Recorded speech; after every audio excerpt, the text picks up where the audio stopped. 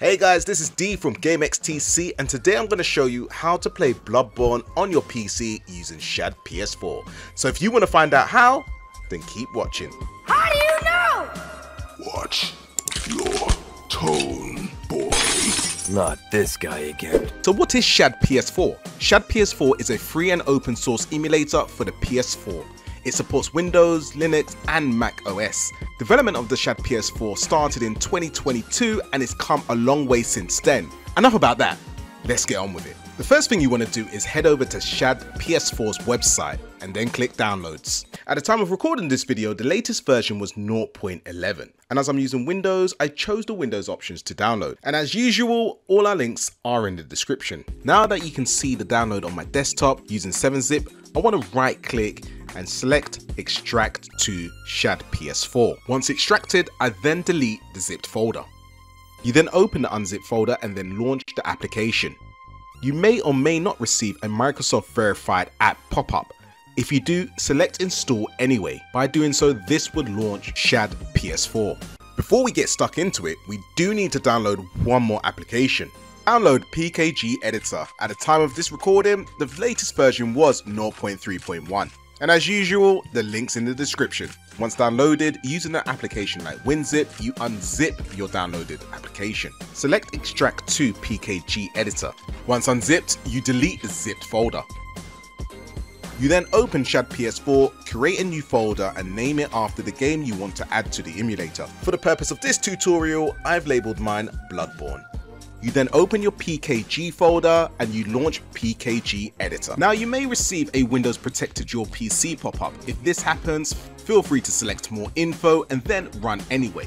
Now if you're a bit skeptical about the file that you've downloaded and you don't want to continue further, then you can simply select don't run, which means this will be the end of the installation process and you'll be unable to move ahead. Providing that you're happy to move ahead, you then select File, Open and locate your PKG file, and then select Export to GP4 Project. You then locate your newly created folder and select Save. Now as you may or may not know, Bloodborne is quite a large game, so this process will take some time. And don't get freaked out if next to PKG Editor it says not responding. Considering that I'm using a low-end PC for this tutorial, the process took me approximately 5 minutes. Once completed, select OK and then you can close the application. You can then relaunch ShadPS4. Once launched, you select File, Boot Game, navigate to your newly created folder and select the eBoot file. This will then boot your game. As you can see, the game looks good and runs completely fine. But before we end the video there, let's take a quick look at a few things. So a few things worth noting. If you're using a PS5 controller, a PS4 controller or an Xbox One controller, the buttons will automatically be mapped, so you don't need to change the controller configuration. First thing we want to do here is go to Settings and then Configure. You want to navigate to Graphics, and on your graphics device, instead of it saying Auto Select, you can select the graphics card that you want. Under Display Mode, you can choose the default setting and keep it as windowed, or you can select full screen or full screen borderless. For the purpose of this tutorial, I'm going to leave it on windowed.